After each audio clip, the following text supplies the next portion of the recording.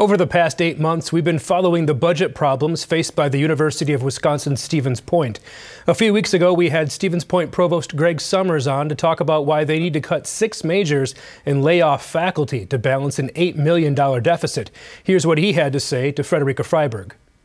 We've talked before, Frederica, about the fact that we have a budget deficit, and certainly the proposal that we circulated to campus this week was meant to address that, at least in part. But it's also the case that we're thinking about a lot more than just budget. What this is really about is trying to respond to the changing educational needs that we're seeing in Wisconsin.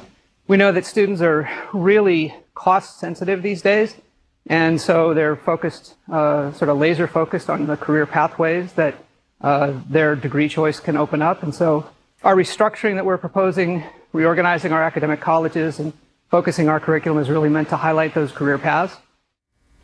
This week, faculty at UW-Stevens Point sent a letter to the UW Board of Regents calling for the dismissal of Stevens Point Chancellor Bernie Patterson and Provost Greg Summers, who we just heard from.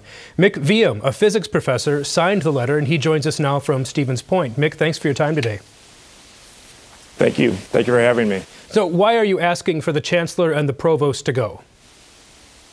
What I'm asking is for the Board of Regents to read that letter very seriously. The concerns that are raised in that are real. There is nothing that is hyperbolic. There is nothing that's exaggerated. There's nothing that's non-factual in there. And what I'm asking for is accountability. I've been involved in a lot of this process.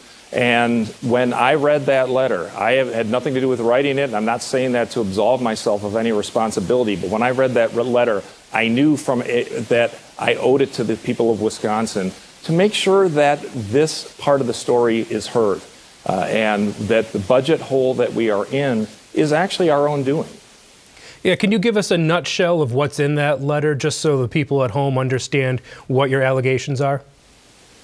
Yeah, well, the major part of it, the biggest part and what really compelled me to sign the letter is the fact that when we knew that our enrollments were going to be dropping, we were hiring tenure-track faculty members. So we were making a promise. We were bringing faculty members in when we knew that we wouldn't have the enrollments. We would not have the revenue to pay the salaries associated with that.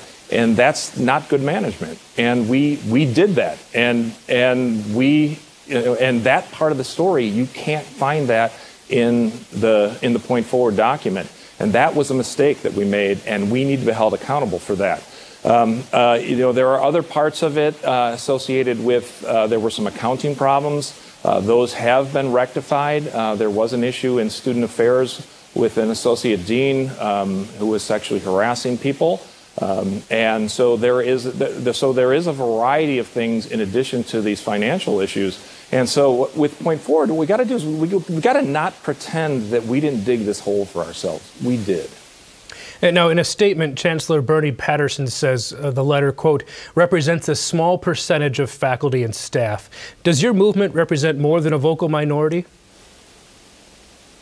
That would be a difficult thing to say. It definitely represents a large contingent.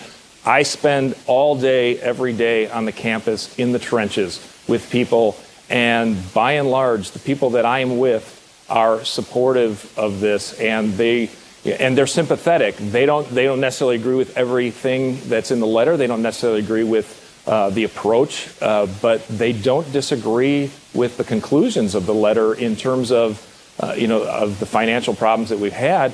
And it is a substantial group of people, and so I don't think Bernie should be calling this a fringe group who's on the outside of the university. This is the rank and file of the university who feel this way. And it's not just faculty, it's not just staff, it's students too.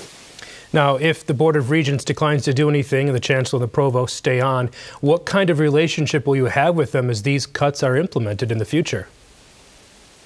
That's a really good question. And as I mentioned in the press conference yesterday, this is a really painful thing for me to do. I have known Greg for about 17 years.